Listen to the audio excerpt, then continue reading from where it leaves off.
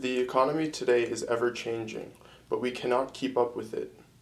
It is like the annual cheese roll in Cooper's Hill, in England. We being the people and the economy being the cheese.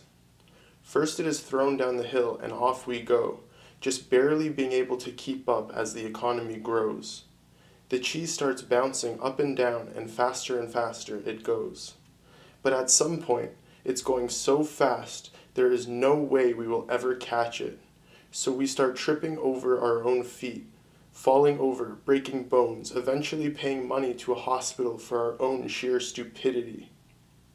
We need to take a second and stop looking at what's happening now and start looking at what has happened in the past. We know that each year no one ever catches the cheese, so why do it? You already know you're going to hurt yourself. This analogy works hand in hand with the way the leaders run our country. These great Medicare plans, spending on the military, bigger buildings, more phones, larger drinks. This is us running down the hill, not thinking about the consequences.